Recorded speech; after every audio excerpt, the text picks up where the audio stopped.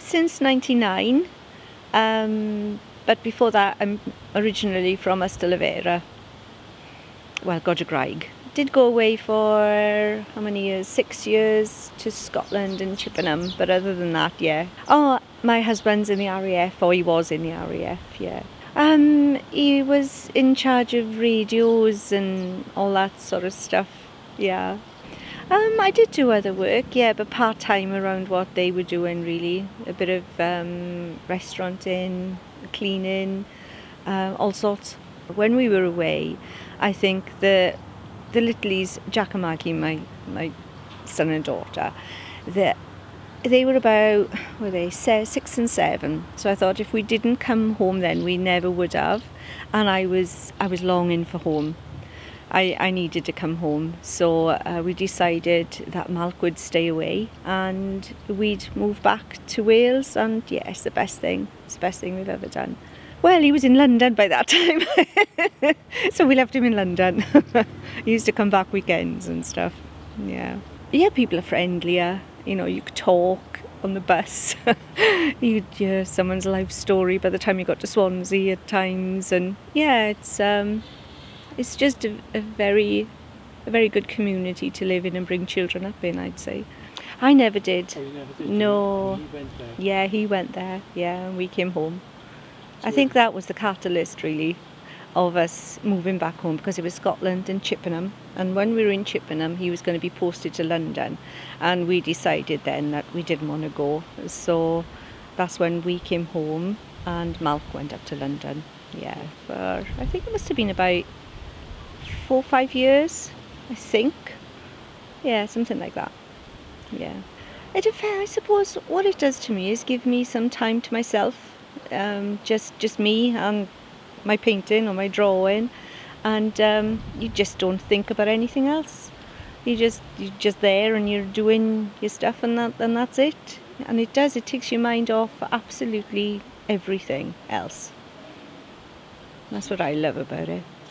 Oh, Cwmtorch is lovely. It's lovely there. There's a Cwmtorch Miners Welfare Hall, which my husband's the chair and I'm secretary of, and we're trying to keep it open. That's what we're doing, is trying to keep it open, and it's a lovely community. We all get together. It's a bit of a job getting people out of their houses sometimes. Why do you think that is? Oh, I don't know. Too many things on the telly, perhaps, or out all day working and getting home and thinking, oh no, I'm not going out again, and staying put. But yeah, we're keeping the hall open. Do you think COVID added to that? Yes, big time. Did it to me for a while, really. Once you're in that COVID, you're in your bubble, weren't you? And it's really difficult to get back out there.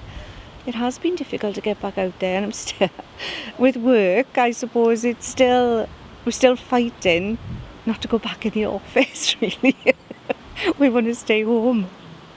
Oh, we have a record fair and coffee morning every first Saturday of the month. There's loads of friendship groups that happen there. The choir, Cor Garylais, practice there.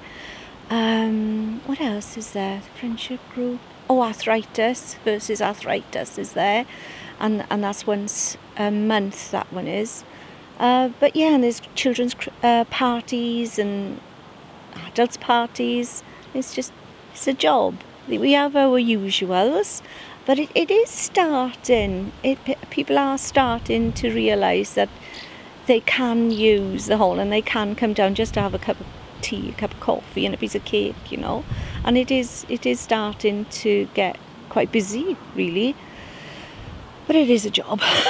But then again, we've got an older generation in the group. Well, some of them are really good on Facebook and internet and whatever, but there are some that says, oh, didn't know it was going on. So how on earth we get through to them, I'm not really sure, unless we do a leaflet drop, which takes forever income, you know. So, yeah, I suppose we'd have to think about how we could get to them, because some don't go on Facebook and not internet savvy. Yeah. Well, what I find with the people that move into Wales is that they want to get involved in the community. So you find that their children go to Welsh schools, they learn the Welsh language, and I think that's a good thing. Yeah, they're totally immersed because that's what they miss where they've come from. That's what my experience anyway. Ah, right, okay. She was a nurse here when it was a TB hospital. She was my grandfather's sister. So Will Reeser Harvard's sister. And she never married, my Auntie Anne. And I've got pictures of her up here with her friends of the time, dressed as a nurse, isn't it? And yeah, she nursed TB patients here. Oh my goodness, I knew you were going to ask me that. When was she born?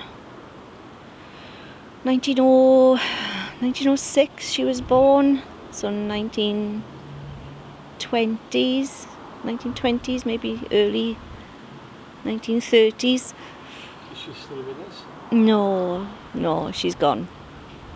Yeah, she's gone.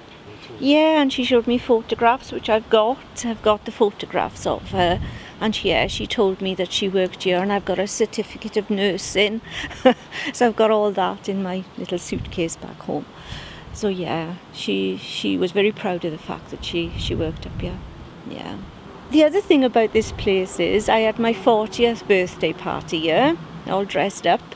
And my daughter had a baby shower in there for our first grandchild, girl.